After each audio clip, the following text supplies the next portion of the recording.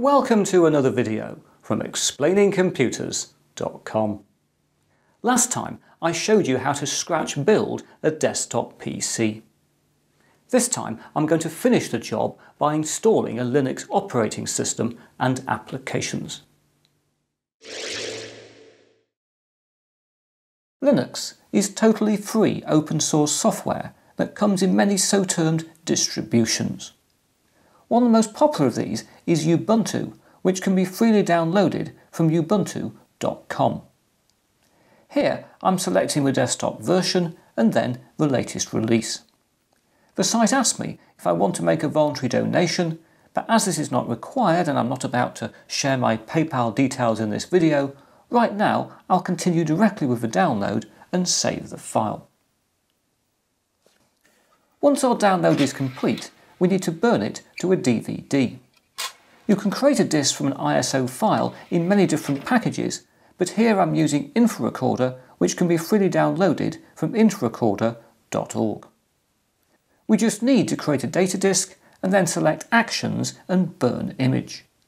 We then navigate to where our ISO file is located, here down a few subdirectories, select the file and press OK. And InfoRecorder then starts to write the DVD. This will of course take a few minutes, but fairly soon we'll have a finished disk. As an alternative to all this downloading and burning, via Ubuntu.com we also have the option of spending a few pounds or dollars to get a pre-made install DVD.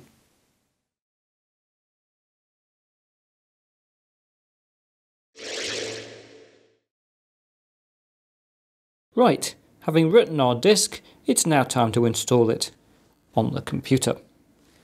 Since I saw you last, I've actually put the side panel back on the machine. I've also added a speaker in to this disk test setup, but other than that, the machine is sitting there exactly as it was when you last saw it doing its first boot at the end of my last video.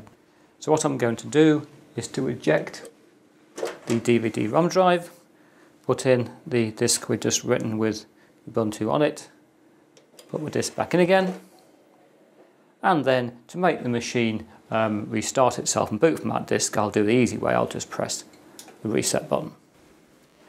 The machine will now reboot. We'll see the BIOS flash screen there, and hopefully it'll start to read the DVD-ROM drive. I can see it's doing it, and we'll get some activity, and it'll take a while for anything to appear on the screen. But as you can see, eventually we'll get the Ubuntu logo. It will appear with its little flashing progress bar underneath. This will take quite a while to progress, but eventually we'll be offered the option of installing the operating system. Maybe, aha, we have a background. We're getting towards something happening here. And there we are. We have our installation options. As you can see, we can either install Ubuntu or we can try it and run it from a DVD. And in fact, that works very well on any computer. Just put one of these disks in, use the try option. It won't write anything to your hard drive. You can try the operating system without having to install it.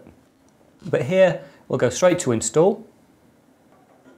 And then we see we have a set of options available. Make sure we've got at least 4.8 gig available. We have. We are connected to the internet. I've connected a wire in. I'm going to click on download updates while installing. And I'm also going to click very importantly on install third-party software while installing. That means things like MP3 decoders, different video codecs, so that when we're finished here we should be able to use things like YouTube, for example, straight off the install. So that's all set, and we'll just press continue. We've then got an installation type. We've got the options of erasing disk and installing Ubuntu, encrypt the new installation for security. Well, I'm sure some people would like that, but I'm not going to.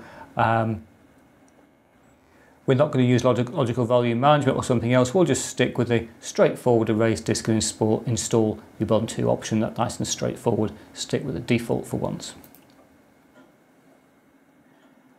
That's fine. Continue.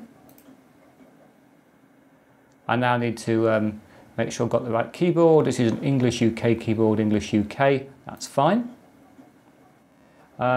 it wants to know a little bit about me. What do you think I should tell it? My name is Christopher Barnett, and my computer's name is going to be, I think, CJB L1 Linux 1. Username can be Christopher, that's fine. I'm going to log in automatically and I will put in the password, but I won't tell you what that is. My password is too short, but I don't care about that because this is a test install. Like all installations, this takes a little bit of time, so of course I'm going to speed things up, so you'll just things fly past, but actually in practice they wouldn't fly past. You'd have to have a little bit of time and a little bit of patience, as you always do with computers. And there we are, we nearly seem to be at the end. Progress bar is completed. Isn't it annoying the way computers complete progress bars and then have something entirely separate to do? Yes, it's now installing the system and got other things coming up, so it'll obviously take a load more time that in the way computers always do. It's not fair, is it? One complete progress bar, you just get another progress bar to complete. I always find it fascinating when I've just built a computer and it's starting to do something like an install, because it's just been a set of components lying around for so long, and then suddenly it's actually I was going to say a living, breathing, thinking machine. Of course, it's none of those things, but it's certainly it's more than a simple pile of components now, and it's trying to get something done, as you can see as we head towards the middle of our second progress bar.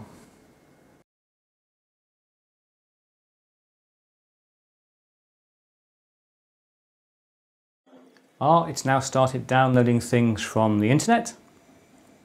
This must be a positive sign. It's picking up extra codecs and updates and that type of thing. It says it's less than a minute left. Of course, we'll speed through this, but it's good to see it's doing it.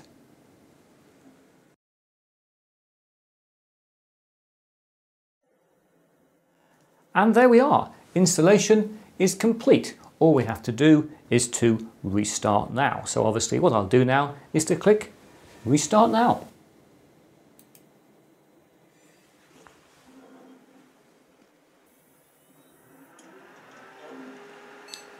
Here's BIOS again. And here we go.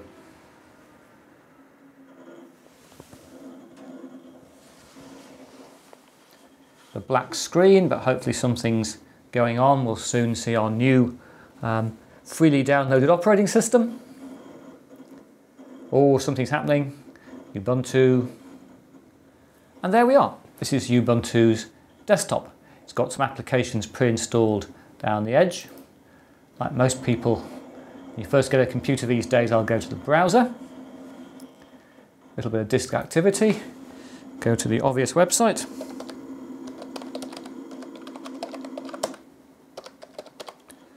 Hopefully I've got that right. I have, and yes, obviously the web is working. We'll also check YouTube is working.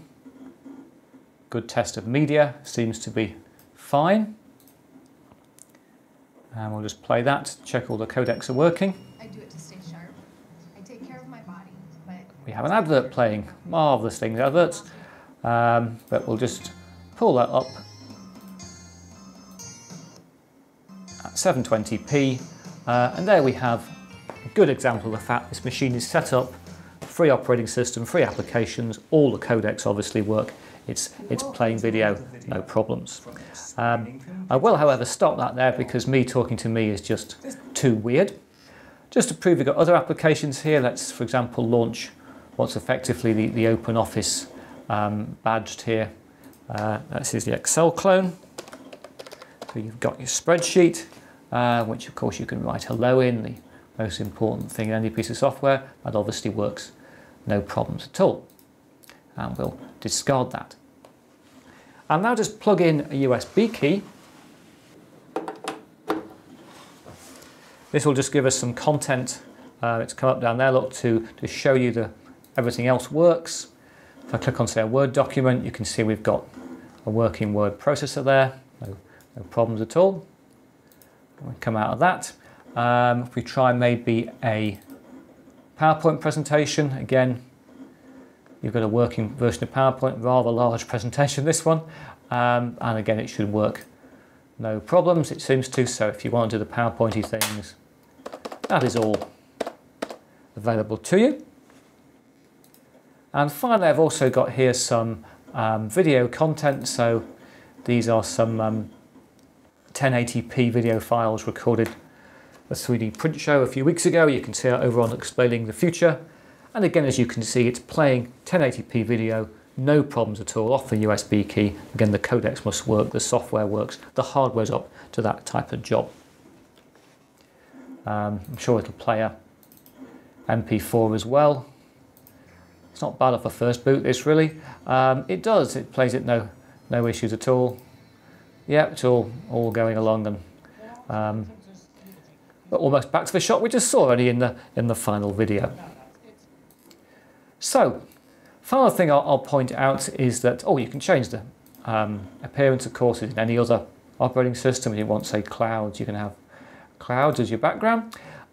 We've also got here a software center. So if you want other software, again, lots of other things can be downloaded, not just limited to what comes with the install.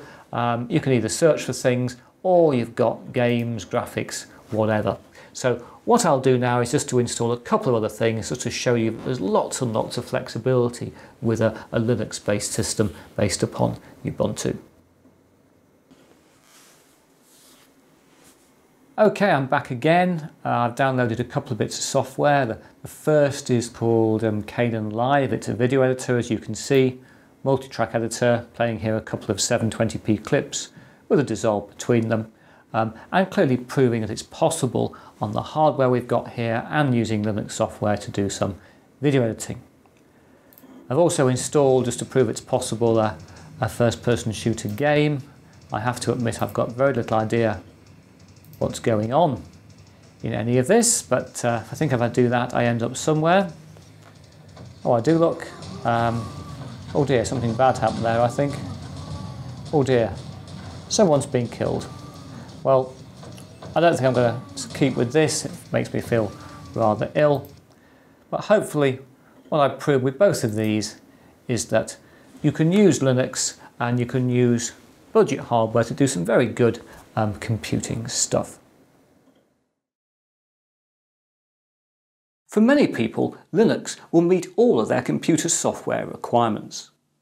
Given that you can download it for free, this is kind of amazing and clearly very good value. But now that's it for another video, and I hope to talk to you again very soon.